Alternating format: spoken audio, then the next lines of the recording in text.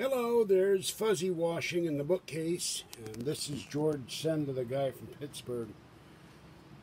And I wanted to let you know I have been cleaning, although it may not look it with all the water stains and soda stains on the carpet. But I vacuumed the carpet, stripped the bed, you got to put everything back. It's too damn hot in here to do much of anything else. There's the temperature right now in my living room. 85 degrees, and I don't know what I do about one problem with Alien Con, but I'll figure something out. I don't know what. Maybe I can find somebody who will share a room with me. Wells Fargo was supposed to stop payment on a debit in my account. They didn't, and they refused to return my money after telling me for 2 weeks it would be returned. So there went $227 out of my bank, and I have just signed up for an online bank account, and tomorrow I go to Chase or Bank of America or both. And I had an account with Bank of America before I went to Wells Fargo, and I had issues with Bank of America. But if I can go back, I'm going back to somebody and be done with Wells Fargo after the first of the month. I quit. I'm tired of their lies, and this is the bank that one of their employees opened an account in my name, and they overdrew me $185, and it took 18 months to get my money back, despite them saying, we have paid everybody back their money that got defrauded from this great fraud.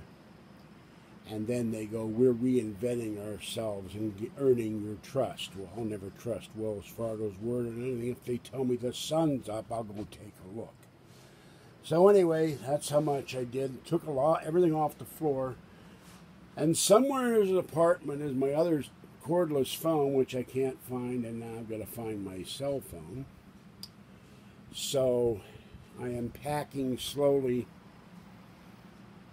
for Alien Con, and when it cools off tonight, I'll finish the job, and then Kathy will be here tomorrow. You'll see her live, and we won't be staying in here because it's just too hot. And I don't know how Fuzzy stands it under there. It's so hot for her, but she likes the bookcase. And on the 29th, I'll get flea products and bomb the house for fleas. And then the kitties, hopefully, all of them will be flea-free. I'll treat them for fleas. And I did feed Talkie, Tiny, and Squeaky this morning. So now I'm going to go out and feed the other kitties. And then come back and take a shower and have some ice water. And if I'm up to it, go live. So Major Bank screws the little guy out of $200 after telling me, oh, your money will be refunded in 5 to 10 days, and then 24 to 48 hours, and then nothing. So I guess Wells Fargo must have needed my $227.46 more than I did. This is how these big banks get rich and screw the little guy. All right, this is George Senda, the guy from Pittsburgh.